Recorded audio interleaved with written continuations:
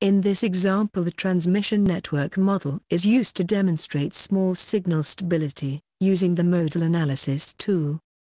For this example, study case 04 small signal stability should be activated, together with the scenario of the same name.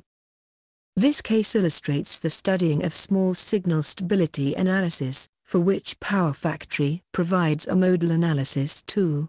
This calculates the eigenvalues and eigenvectors of a network, including of course all controllers and power plant models. If all the electromechanical eigenvalues have negative real parts, we can say that the oscillations are damped, indicating system stability. Firstly, the toolbar has to be selected for modal eigenvalue analysis. The modal analysis is run using this button. We can access the initial conditions settings here. The settings of RMS values, and network representation as balanced, positive sequence, are automatically used. As the computation time for a large system can be too time-consuming to be practical, PowerFactory offers two computation methods, the Qrqz method, which considers all modes, and the selective modal analysis method, which reduces computation time because it calculates just a number of modes within a previously identified frequency range. In this example, we will use the Qrqz method. On the algorithm page, we can select to calculate left eigenvectors, right eigenvectors and also the participation factors. Then the analysis is performed.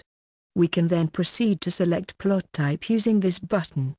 We have three options: Eigenvalue Plot, Mode Bar Plot and Mode Phasor Plot. Let us select Eigenvalue Plot, only considering oscillatory modes, and click OK. Modes that are stable are represented by green crosses, and unstable modes, that is any which have a positive real part, are represented by red crosses. In this case all the associated modes are stable. We can zoom in on the x-axis to look at the area of interest. These results can also be presented in tabular format using this button. The first columns represent the definition of the eigenvalue. Additional information about the damping is shown in the remaining columns.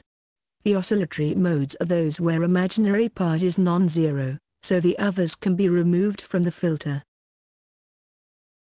In this case, we are only interested in those where the damping ratio is less than 10%. Then we can sort to see the worst case.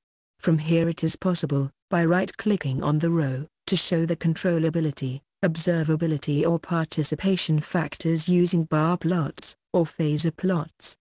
We can look at the contributions of the various generators by creating a bar plot of participation factors. Returning to the eigenvalue plot, if we double-click on one of the modes, we can also see the same information as was presented in tabular format.